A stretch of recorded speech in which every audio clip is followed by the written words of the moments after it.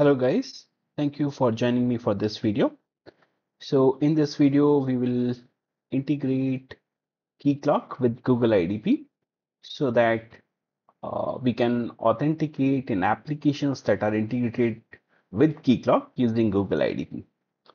So to do that, first step will be that we'll create a new realm here in the Keycloak. So I'll just name it as Google Auth and click on create. Okay. And now we want to add the Google identity provider here. So click on identity provider and then we will find Google here. This is the redirect URL. So we will be using it shortly. So keep it handy. Now we need to log in into Google Cloud Console. So I'll just go here and this URL is console.cloud.google.com. So keep it keep a note of this URL and let me log into it.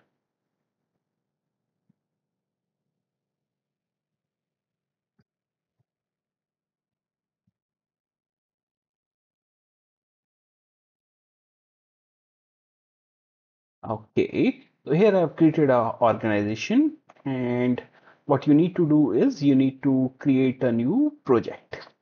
So I'll just click on new project and name it as Keycloak integration organization. So whatever your organization is, you can choose that one in the drop down box. And then location, it will automatically take as organization, which is okay. So let's create that. Okay.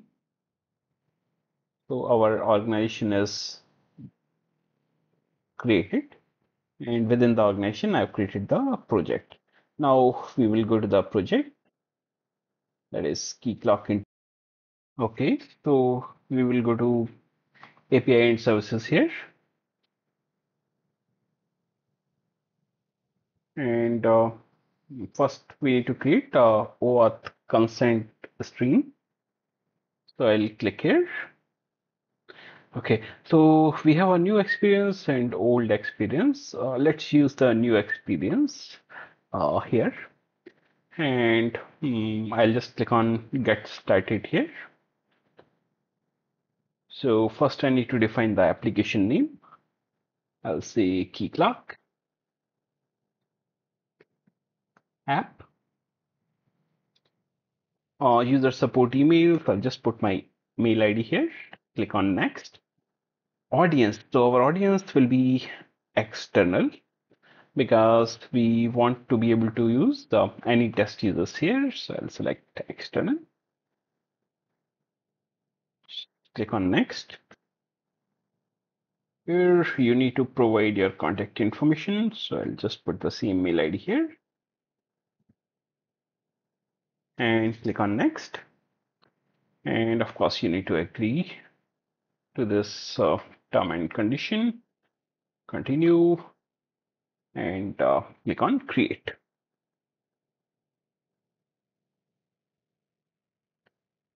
Okay, so uh, it will take you to this page. I'll just click on create auth client. And to create the client, again, you need to configure the consent screen. So just click on create consent screen. That will take you to this branding tab. And our application name is already here. You can also upload a app logo if you want. So for this session, we'll skip uploading the logo. Here you have to define the application domain. So Google will only allow app to use authorized domains. So here you need to enter the application homepage. I will just enter the Keycloak page only here because this is only for demonstration. So I'll say keycloak.securityfocal.com and privacy policy link. I'll just add dummy link here. Okay, so let's add HTTPS here. Let me just add a dummy link. So HTTPS /ish, and then we have our homepage and slash, I'll say privacy, and I'll just copy this one here. And for terms of service link, I'll just put terms here, and we need to add authorized domain here. So the application that we are adding, right? That domain should be added as trusted domain. So I'll just copy it from here and paste it here. And developer contact information, again, I'll put my email ID here. Click on Save Changes. Okay, so our branding changes are saved. Now let's go to clients. Okay, before we do that, we need to add test users here. So we are currently using it as a testing application. Once the testing is successful, you can publish this app. So when you publish it, then any user from this Google console will be able to log in into Keycloak. But while you're testing it, you don't want any users to be able to log in into the application. So here you would like to add specific users. So I'll just add one test user here.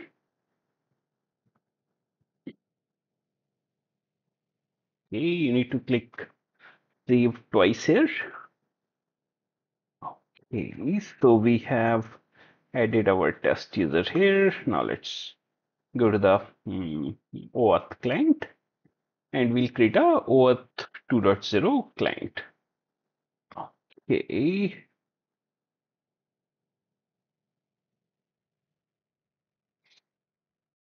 I have observed that when you click on clients and create client, right? Sometimes it redirects you back to the branding page.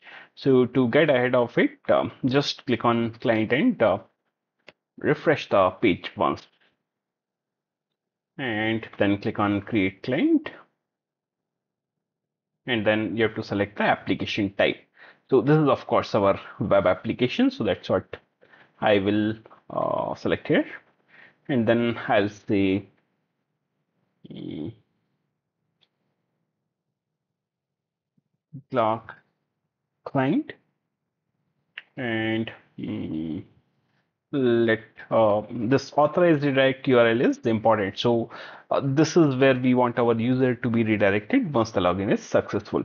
So just click on add URL and get this redirect URL from our Keycloak realm. So let me just copy this one and paste it here, and click on create.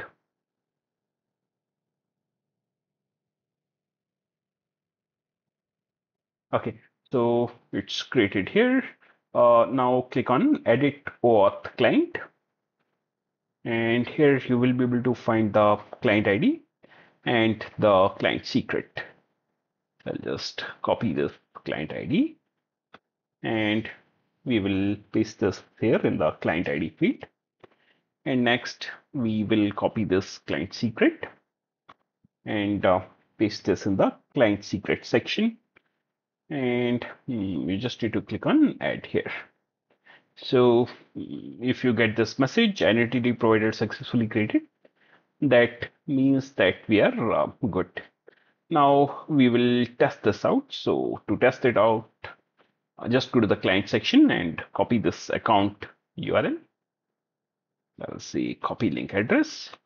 Now I'll open a new incognito window, and let's put this URL here. Okay, so you can see that this client URL is giving me an option to sign in with Google, and that's what we want to test. So I'll just click on sign in with Google, and here I can put my test credentials. So I'll say Abhishek at coinsprinter.com. Next.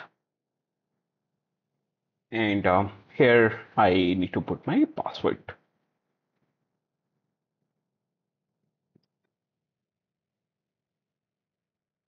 Okay, so it will take you to this consent page. If you remember, we created this one in the earlier steps. And here should be the link to the privacy policy and your terms to service. So I'll just click on continue. And yeah, I am able to log in successfully using my Google IDP credentials. So that's it for this video, guys. If this video has helped you, please make sure to like this one and also subscribe to our channel.